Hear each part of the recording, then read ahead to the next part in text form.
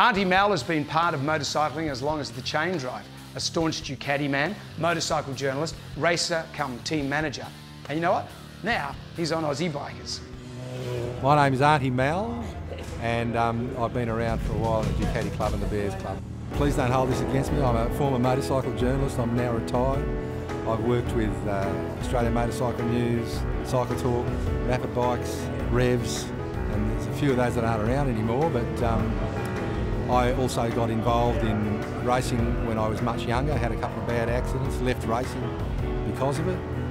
Was happy to be involved in doing the world's first motorcycle magazine on video. In our bumper first issue, we kick off with a full report on Italy's finest, the Bimota DB1. Talk exclusively with the wizard of Aussie road races, Rothman's Honda rider Wayne Gardner, and preview the new lineup of stars and high-tech bikes for this year's World 500cc Road Racing Championship. Back in the early days, just when Wayne Gardner won his first championship, he helped us, as did Graham Crosby, Neil Crompton and others. And then we continued on and sort of unofficially got involved with helping the Royal Rehabilitation Hospital through the Thunder Rally, and that raises funds, and the club gives those funds every year to the hospital. So it's a pretty widespread.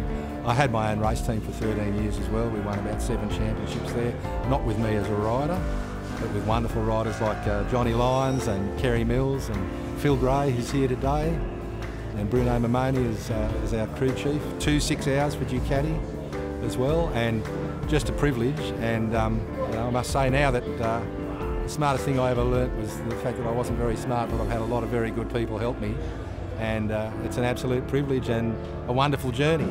A wonderful journey.